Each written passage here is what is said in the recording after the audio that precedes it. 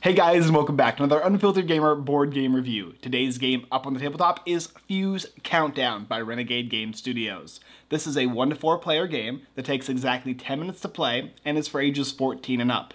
And in the game Fuse Countdown, you are a comms director in a naval outpost on a ship, and the computer has detected bombs, several of them, on board. Your job, along with other comms directors, is to go ahead and attempt to crack them, stop them from blowing up the ship.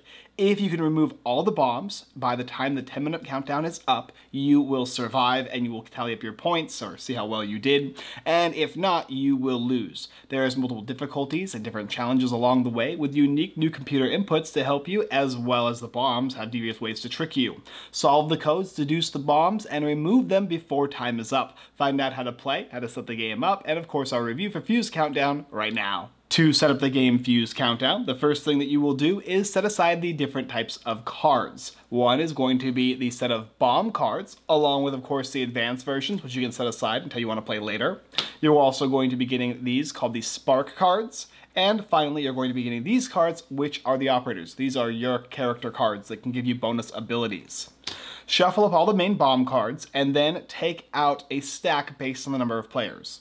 In a 3-player game, you're going to have 16 shuffled cards into a deck, 5 face up in the game board in front of all players, and then each player is going to get 2 placed in front of them face up. Additionally, each player is going to get or select 1 unique character. You'll take this character and put it next to your bomb cards. After that, make sure you set aside all the rest of the bomb cards, any advanced bomb cards you're not playing with, and of course the extra characters. You will not be using these guys here. Make sure, of course, the spark deck is shuffled and ready to go in front of all players. And of course, all the dice are in this bag here, along with, of course, the bag within reach of the first player of the game. Then, you're ready to go. Fuse Countdown is a dexterity game. This is a game where you'll be rolling dice, selecting dice, and placing them down on your bomb cards. Your objective is to complete each bomb card as it is written, and once you do so, you will take the dice that you used for it, put it back in the bag, remove the card, and then go ahead and gather a new card. And you'll keep doing this round to round. To begin the game, the first player is going to have this bag here, and this bag is going to be utilized by having that player draw a number of dice, usually equal to the number of players, unless you're playing with 1 or 2 players, and then they're going to roll these dice. Once they have rolled the dice, make sure that all players can see them and have each player select a die in any order. You will take these die, you will place them down onto one of your squares on your bomb card, and then after each player has selected and placed one down, the next player is going to take the bag. That player is then going to go ahead and grab 3 dice randomly, roll those dice, and then place them within reach of all players, and you will rinse and repeat this as you go throughout the game. It functions the same way for each player, but there is a unique difference. Throughout the game, as you get the bag, you will get to use your special ability. Like, for instance, the equipment technician says that after rolling the dice, she can actually roll the dice and change she can actually change one of the numbers that has been rolled. Or the explosives instructor. After rolling dice, you can re-roll any rolled dice up to 3 times, turning it kind of into a Yahtzee. Or the technologist. After rolling dice, you may change the color of any one of the die you rolled, making it basically a wild color. So in this case here, if I was playing as the explosives instructor and I rolled these dice here, let's say I didn't want this 3 or 4, I could re-roll them once and then for a 3rd time. In which case people are able to then select the dice. And you would just go ahead and rinse and repeat. So I would take this 5 here, and then this player over here could take this 4 here, and this player here has a 2. Now, if you cannot place a die, so this, for instance, this character here is not able to place a die on the specific card here, that player is going to have to discard the die back into the bag, and they're going to take a spark card. The card will go underneath or next to their board in some way, and that is going to make it a bit of a hindrance for that player. 4 new spaces have been added, and they have to remove these 4 spaces by placing die on them to remove the spark card. The game will progress for 10 minutes. In fact, you will use a timer, or there is also an app that will give you a 10-minute countdown. Your objective is to finish these cards, and as you finish them, so let's say I got a 1 and a 5, and then the last number I needed is a 6.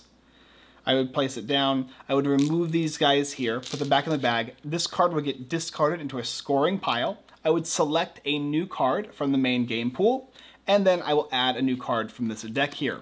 And anybody can do this during any player's turn, as long as they have solidified the stack that they need. This case here, this person has gone ahead and finished their card here. They will take a new one out of their choosing from the main game pile and draw a new card out. And you're going to try and remove all of the cards here. Now, in order to win the game, you have to get rid of this entire stack of cards, along with all 5 cards here. And if you have a spark card or spark cards in front of you, you'll have to remove these as well. Most spark cards are pretty simple. They just have spaces on them, and the spaces with a question mark just mean you can place any die you want there, but it is a way to slow you down from being able to accomplish the cards there as your goal. And once you go ahead and get rid of this card here, you can go ahead and put it on the bottom of the deck, or you can put it on the side of the deck. You're not scoring points for these guys here. These are kind of like a hindrance for when you're not able to place dice that have been rolled throughout the game. And that's basically how the game goes. Start the timer, give a player the bag, have them roll dice, and then have each player select one of those dice and place it on one of their cards. If they cannot select a die to place, they will take a spark card and put the dice back.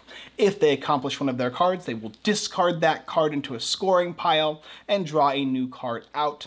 If the timer runs out and you've gotten rid of all of the cards in the main area of the game board, then you're going to score your pile here. The top right of each card is going to have a scoring section. And if you are unable to finish this or any of these spark cards by the time the 10-minute period is up, you are going to lose the game. It's that simple. This is a dexterity game, straightforward, simple, but it has some uniqueness to it. I'll talk about all the types of cards and how that all works and what I thought about the game in my review right now. So I think, but for the most part, you understand the basic concept of the game, Fuse Countdown. So before I get into my review, I want to talk about a few extra things in the game. First of all, there are additional bomb cards, and these are kind of like events that pop up. For instance, this one here will let each player either discard a number 1, or the black die here, a number 2 or a green, a 3 or a yellow, a 4 or a blue. And so each player is going to have to kind of get rid of dice as opposed to putting them on, or as well as putting them on. So you'll flip over, you'll put this out, you'll complete it, it'll go into your discard pile. You don't score points for them, but they're a way to kind of slow your game down and make it a little more challenging. Additionally, there are different game modes as well. The one I explained is the standard mode, but based on the number of players, you can do training, standard, expert, elite, or heroic, which just basically includes more cards as well as utilizes these as well if you would like. So if you want an even more competitive or more challenging portion of gameplay, you can go ahead and add more cards to the deck. Each of these cards have unique twists and turns to them. Some of them are quite simple. It'll just say, okay, this is a 1, 3, 5, and a 2/4. And on these bombs, you just need to place a die with a 1 pip on it, a die with a 3 on it, a die with a 5 on it, a die with a 2 or a 4 on it. And once you have all these spaces completed, it will get discarded, and you can go ahead and choose a new one and put it out.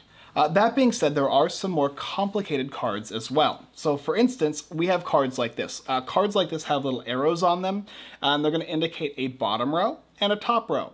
And the bottom row has colors, so we'll be placing the colors red, blue, and yellow on the bottom, red, blue, and yellow. And then they're going to stack. On top of these 3, you're going to then have to place these 3. This one is a split die. There are some unique die in the game that are going to give you benefits, but also some of the bombs require them to be added in order for them to be functional. Like for instance, I have a green die here that's also a red die. It has this little like half red, half green portion to it, or a yellow and blue die here. And there's one split die for each of the 2 different colors. And there are some symbols that require you to place a split die down. So it would be a split die, a black, and a green. And once you've completed that, you'll be done. Or a more complicated version as well is something like this. You can choose any 2 numbers that are the same and any 2 numbers that are the same, but they could also be any 2 colors or any 2 colors that are the same. So a 2 and a 2 and a red and a red, or a green and a green and a 4 and a 4. It's up to you. A lot of these cards have variability that allow you to place die how you would like to place them. Other ones here, like this one over here, these require a stack basically. So first you have to have a 2 or a 3, and then you can have any color you want, followed by the exact same color. And then that color has to be a greater number than the next number. So this color, if it's green, if this is 2, green, and this green is a 4, then you have to place a 3, 2, or a 1 on the next one. And so each of these cards is going to have unique twists and turns to them. Some of them are stacking, some of them are going to be pluses, equals, some of them are going to require certain pips or certain types of dice or certain colors, and it just kind of changes up as you're going along. And selecting these guys is going to be important as well. The lower value ones are going to be easier to complete, the higher ones are going to be more challenging. When you also, at the beginning of the game, when you take 2 of these cards out, there's rules as to how you take them. You're not going to ever take a 4 and a 5. I think you're going to get, if you get 1, 4, 5, or 6, you then are only able to get a 1, 2, or a 3. So you have to kind of, it'll tell you exactly how to set up in the rules, but you're never going to get 2 big cards at the very beginning of the game. And that should be kind of a rules for how you gather and select these guys as well. Those are pretty much all the unique twists and turns to the game. Basically, unique types of cards, your special abilities, and then, of course, the spark cards that just kind of slow you down. Some of them are going to be unique and have, like, certain numbers that you're going to equal to, but a lot of them are just going to be wild, and you're going to have to place die down and just get rid of them. So Fuse Countdown is a dexterity game, first and foremost. If you do not like dexterity games, you will not like Fuse Countdown. This is a fast game. Even playing on the standard mode, it was challenging, especially if you're not like keen to playing these quick die rolling games. The way to succeed in games like these is go, grab, roll, everyone select something, hurry, place down, and move on. And then have the next player put them back, shuffle, grab, and then roll, and then each player selects and move on. And having that become like this cohesive mechanical instrument that you guys have all set up as a team is how you will succeed. This is one of those games too where as you play, the more you play, the better you're going to get. If you like dexterity games, then Fuse Countdown is going to be a solid choice because this is one of those games where you want to play again, especially if you lose, and you're very likely to lose if you're not playing on the practice mode. And when you lose, you'll want to set it up once again and continue, and you will start to see your progress. You'll start to see yourself get better. You'll start to see which different types of characters you like to use. I like all the different characters. They all function differently and affect the game, affect the die you roll, and allow you to help your teammates or yourself out.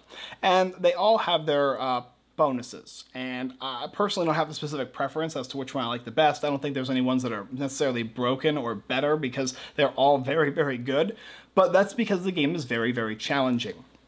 Getting through this deck here might seem quite simple, but you only have 10 minutes to do so, and you're only able to place basically 1 die on your 2 cards every turn, meaning you're passing this and passing this and passing this, and as the game goes on, it becomes more challenging. A couple of things to note, that you don't have to actually complete the ones in front of you in order to win. All you have to do is make sure you have none of these spark cards and all of these cards in the front have been removed. And then you'll just tally up your score. And the score on the top right is kind of arbitrary, really. The idea is how many cards can you get rid of, but I guess this matters too because some of these are more challenging than others. And so you're always trying to beat your score. It's a competitive game, but you're competing against yourselves. You're working together to get the next high score. If you want something that's frantic, that's fun, and dexterous, something that's going to make you high stress, and something that's going to push your teammates to succeed, making you guys work together, then Fuse Countdown is an excellent game. This is also one of those games I would call a niche game. If you don't like anything that I've said, you should probably deter yourself from playing this. Because if you can't understand the cards quickly, after the first 2 rounds or 2 games you play, if these are still really hard to understand, this is probably not going to be the game for you. It's probably just going to frustrate you, it's going to annoy you, and it's going to make you upset. If you do not like games where you have to rush or feel rushed or feel stressed, then Fuse Countdown is not for you.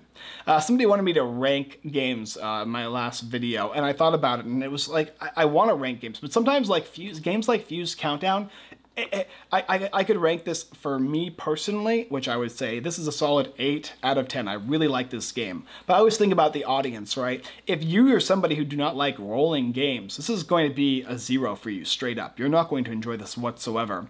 And if you like dexterity games, like flicking and whatnot, this also still might not be for you because that's not going to be as high stress as this is. So if you don't like high stress games, it's going to be a no-no. There are certain things that in a game perspective, I would say you're going to have to learn. That's probably my only qualm because I do like games that are fast, on your feet, and thinky.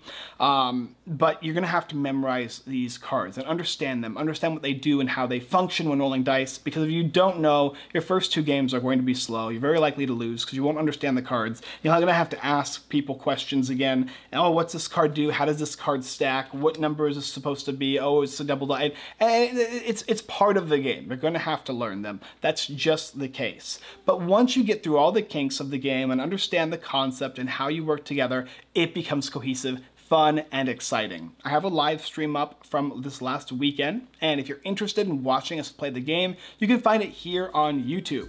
But yes, for me personally, this is a fun game. I love these type of games, and I enjoy them, and I like the stress to them, so I would recommend Fuse Countdown. Thank you guys for watching another Unfiltered Gamer board game review for the game Fuse. If you're interested in picking up the game, there's a link down below in the description from Renegade Game Studios. Yeah, I'm keeping this game in my collection. We played this game a lot on the live stream. I definitely think you should watch it, as well as, of course, subscribing to the channel.